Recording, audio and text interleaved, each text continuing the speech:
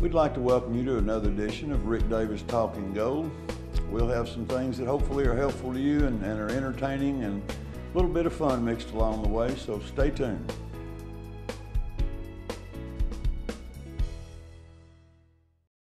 How does Rick Davis see hundreds of people every day and nobody waits over 15 minutes? It's simply the system. Check in with the Golden Girls first.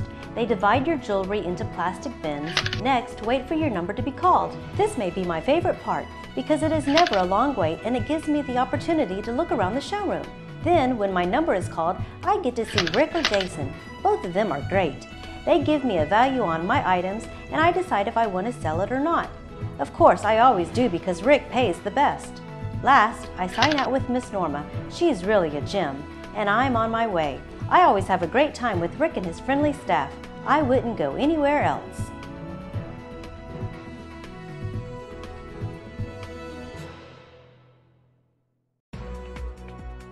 Now you can watch Rick Davis Talking Gold anytime on Rick's YouTube channel. Just type in www.youtube.com/user/Rick Davis Buys Gold. Rick Davis Gold and Diamonds, your friend in the jewelry business.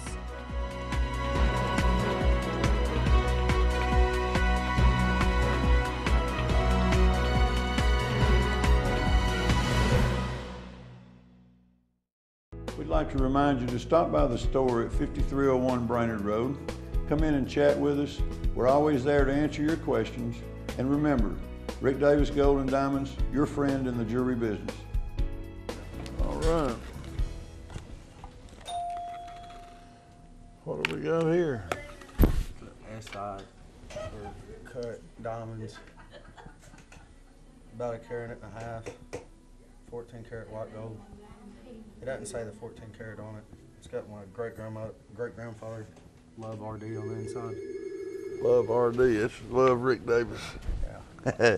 That's good initials. What are you trying to get out of it, bro? I like to get about 17 to 2. Never happened. For what we offer. These diamonds are broke all to pieces, 3 of them.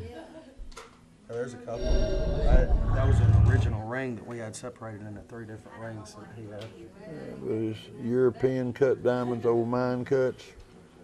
They've got open. They're probably, these stones was probably cut around the turn of the century, 1900s, 1910. They're not round, brilliant cut. What kind of offer have you had on it so far? I haven't had any other offer on it yet.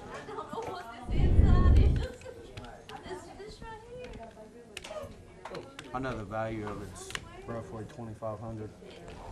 It'll go $3,500 as far as appraisal, but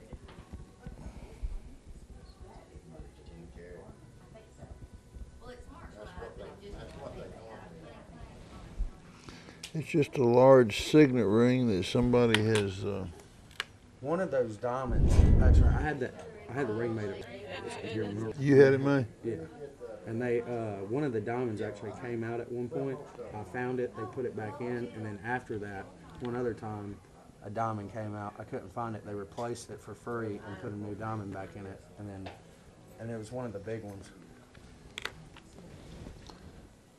They either, if they one of them is broke all to pieces, has no value.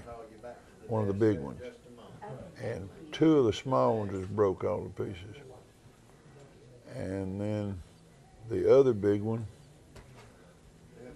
you know, it's just, they're all European cuts, so if they matched them, they matched them well.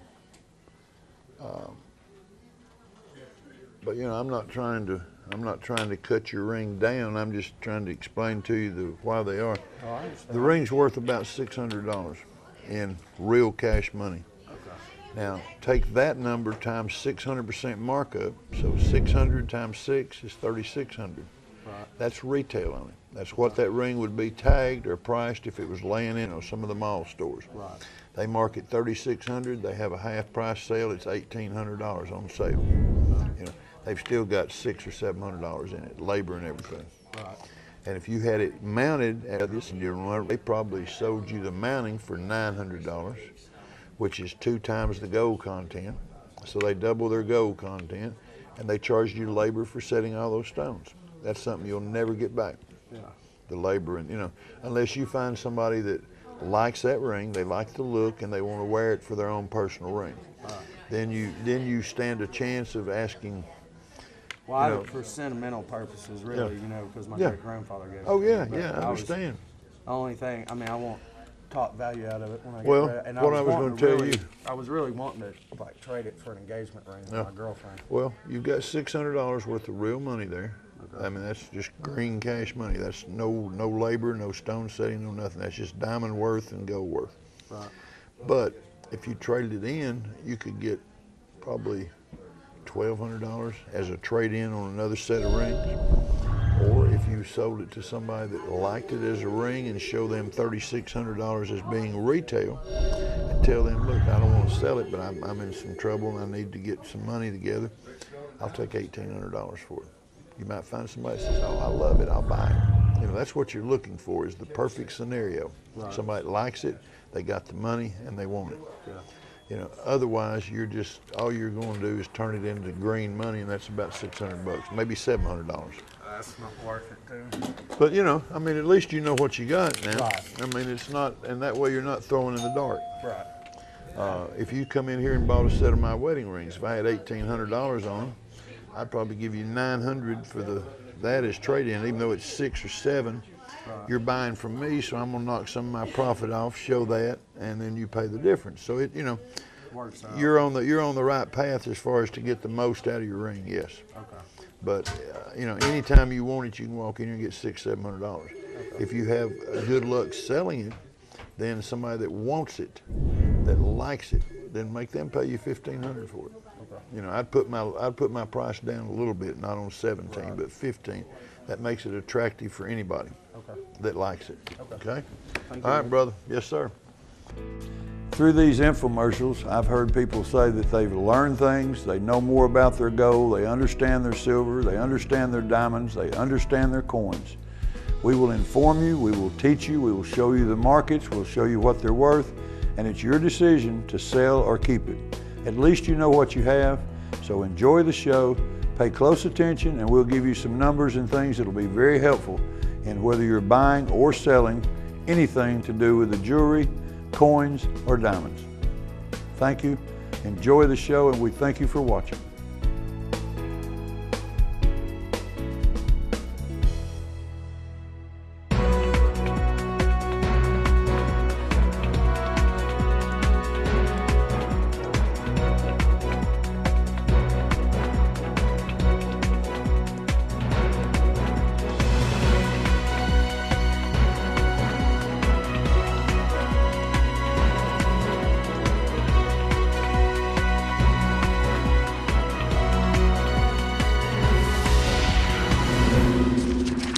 We're back. We're talking to Rick Davis from over at Rick's Gold and Diamonds. We've had a lot of fun with him since we got to know him, and he's here tonight. He's going to give you a lesson tonight in Diamonds 101, and he's got it all fixed out over here for you so we can have a little fun with it.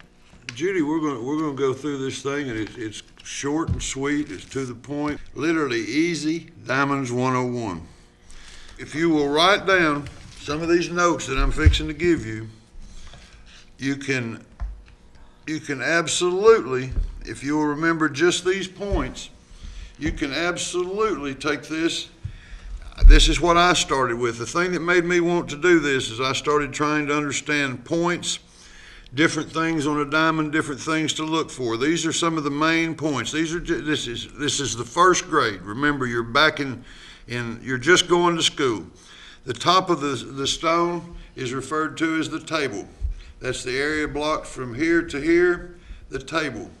The line that goes separating in the middle, this is referred to as the girdle.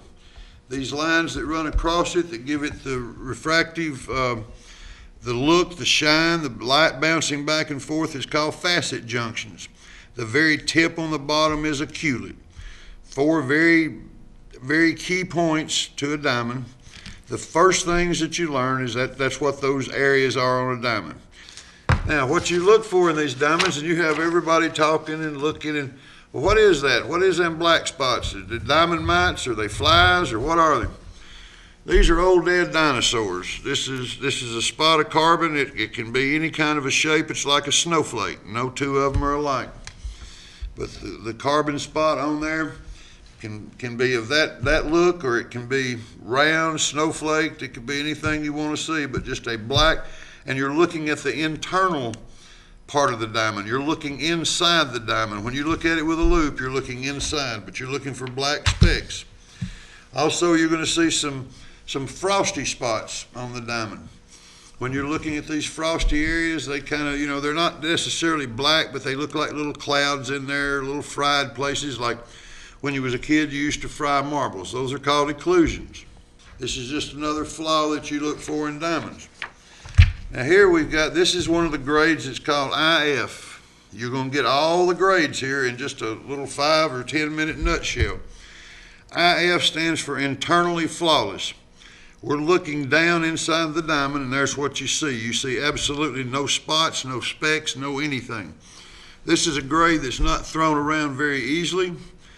It's thrown around probably, you hear people say, well, this is a flawless diamond. Well, there's not many of them flawless, but if you're looking at a flawless stone, this is what you see, internally flawless. That means the interior of the stone has no flaws. It might have a nick on the side, it might have other things, but internally flawless, no carbon, no occlusions. You go from that to, and these grades are very strict. This is a Gemology Institute of America. And you can't compare their grading system to what I've got on these papers. But like I said, this is the first grade. You got to start somewhere. And the easier you make it, the more fun it is. It's what got me involved in it. And it wasn't so complicated. I couldn't understand it. And I started taking notes. And then you study and you look. And 36 years later, you can grade these things. I'm a certified gemologist grader for GIA. Have been for about 12 years. And it's how you make your money. But this is a grading system that's recognized worldwide. So when you've got that little thing looking down through that, that's what you're looking at. This is what you're looking at. And this is going to be a quick deal going through. If you remember, this IF stone that we looked at had nothing in it. You see how minute those two little spots are in that one? That stands for VVS, stands for very, very slightly included. Now there's a black speck that you'll see in one part of this that is a spot of carbon. You'll see a couple of little faint marks that are occlusions in there. Now there's also VVS1 and VVS2. VS1 and VS2 gets to, instead of very, very slightly, this is very slightly. Not very, very, but very. Very slightly included to the first power or the second power. You start seeing more spots. You start seeing more specks. This is blowing this diamond up to where you're actually looking at it where it looks like it's the size of a basketball. But you're looking at it with the eyepiece, with your diamond loupe. That's what you're looking for. You wonder why jewelry stores sometimes, if you ask them, well, may I borrow your loupe? Oh, we don't have loupes. Well, the reason they don't have loupes is they don't want you to see all the flaws. They don't want you to look and be able to grade this diamond. They don't want you to be a professional. They're the only professionals. So think about what I'm saying. Look at your grade. A loupe and looking for these marks, it's just good common sense that you look at. Don't let it scare you. There's nothing scary about it. Take the loupe and look at it. Eventually, you'll see something in there that looks like this. Start asking questions. What am I buying? How is it graded? We go from very slightly included to slightly included. There again, on first and second, slightly included 1, slightly included 2. As you see this, it gets more carbon spots, more occlusions, more flaws. They come more dominant in the stone. And each grade is a step down from the prior grade that I've showed you. This is slightly included. Doesn't look too slightly to me, but it is under the grading scale. SI1, SI2, slightly included. Oh my Imperfect. We see these in stores all over the country. Used to be when mom and pop stores took a lot of pride in their diamonds and things, you never ever seen these. In the old days, you hear people say about, this is back when a diamond was a diamond. they had no reason to sell this imperfect stones because they took pride in getting the VVS and VS quality stones. It was very little flaws in them, and they pointed it out and they showed their buyers exactly what they were getting. Later years and greed and marketing and bigger companies, they've come to take these things. If you see a diamond out today and they call it a black diamond, if you see a black diamond, that is nothing more than a diamond that is so included with carbon that the entire stone looks black. Instead of having just these little spots, the entire stone is so full it looks black. There used to be drill bits and they couldn't find a way to market these things. Oh, look here, let's call it a black diamond and put it in some nice white silver jewelry. People will love it. And sure enough, they did. The people started buying them, and there's a big market out there now for black diamonds. But they're nothing more than an included stone that is so far included that they couldn't do anything else with it except call it a black diamond. Promotional grade. Oh, where'd that come from? This is one that we see, and this is a promotional deal that comes from, I'm not going to call store names, but your lower end stores or some of your stores that actually put out credit, and they don't really, come on in, buy our jewelry, we'll put it on our easy credit terms, and they make it look like they don't care if you pay for it or not. In most cases, if it's this low a grade, the cost price is probably $100 for them to get this piece assembled, and it is a diamond, but it's a low grade. If you know how to look for it, then you know that this is probably not what you want, but it's got a $600 price tag on it instead of $1,200 like some of the stores. Promotional grade, so they run this regular $600 diamond on sale today for $249, and this is what you're buying. The resale value on it is very, very low. It might be worth $80, $70, but if you don't look at it, you don't learn this, you don't know what you're buying, and you have to, look for the stuff. Read the labels. Getting back to the old guy that was, I don't remember his name, the big guy that his whole thing was read the labels all the time. But look, open your eyes, understand what you're buying and how you're buying it. And I see people every day that's buying things, they don't have a prayer what they bought. Actually, they don't. They do. Diamonds 101 will give you just a little bit of information that maybe somewhere along the way will keep you from getting in trouble or not buying exactly what you think you bought. Now, these grades that I just went through, from internally flawless all the way to promotional, that's one of the C's. That's the clarity grade.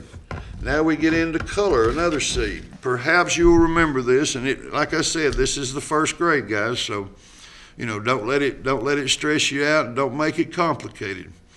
If you look at this graph right here, you have D, E, and F colorless.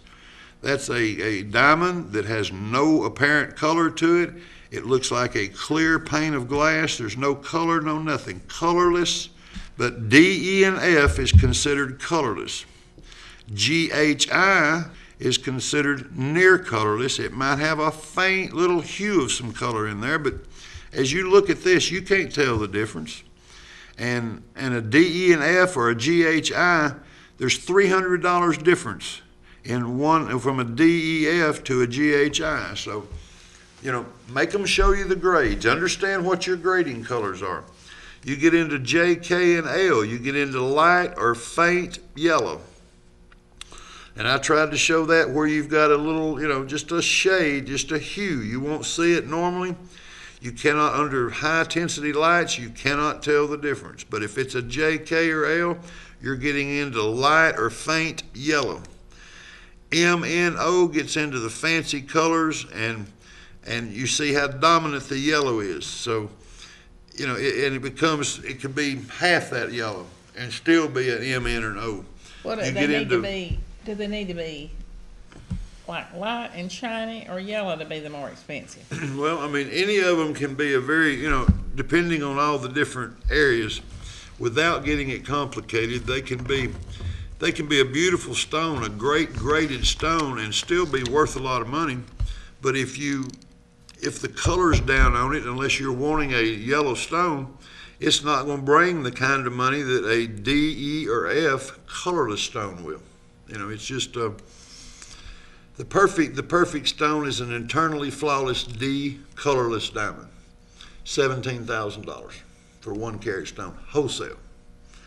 You know, and the bottom of the barrel, $700 for an included promotional grade M or N, terrible color stone. So they're all over the spectrum. I mean, there's no, you know, a little bit of this, too much of that. I mean, it moves around, and it's very difficult to do. That's why I tried to make this part of it the simplicity of this is just, remember it's in groups of 3, DEF colorless, GHI near colorless, JKL light, faint yellow, faint color to it.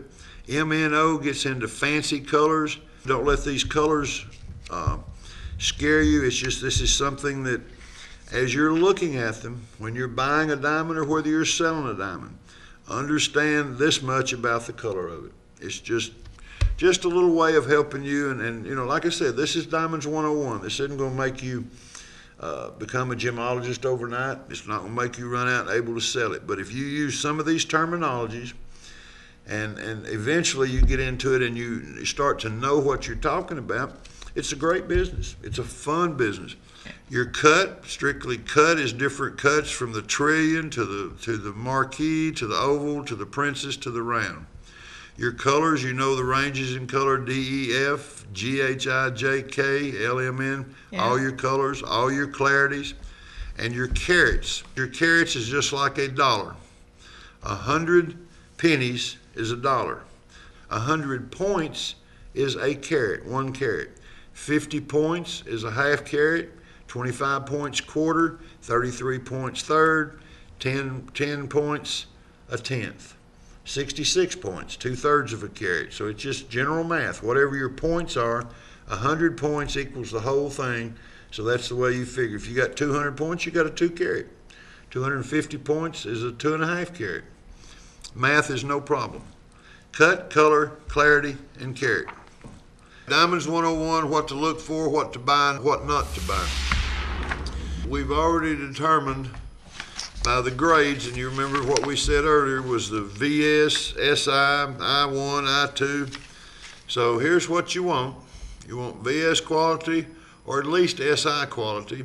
Once again, do not be afraid to ask for a loupe. If they won't give you a loupe, tell them you're going to go get you one, you might come back. If they don't want to give you a loupe in a jewelry store, there's something in there that they don't want you to see.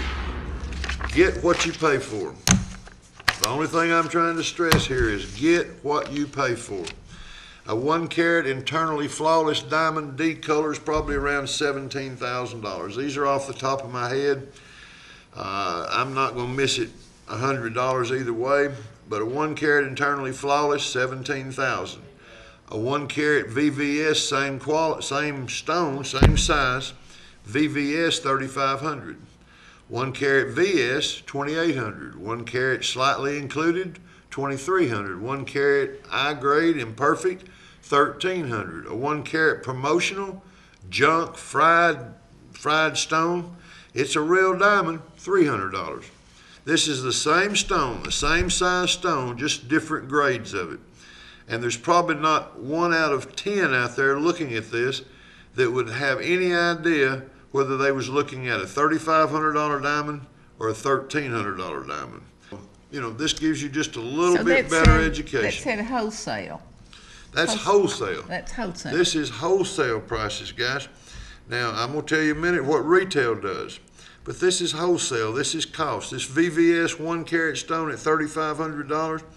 Store has it in their showcase. It's going to be $7,000. A 1 carat VS is going to be $5,600. A 1 carat SI is going to be $4,600. A lot of room in there for discounts. So if you know what you're talking about, anybody that wants to sell you a diamond, they're going to get down and talk your terms if you understand the language. For most parts, middle of the road, middle of the scale, an SI1, SI2 GH color, that's medium cost, best look. That's what you're going to see in a lot of cases. If you look at this stone, This is not a bad stone, very pleasing to the eye. It's moderately priced.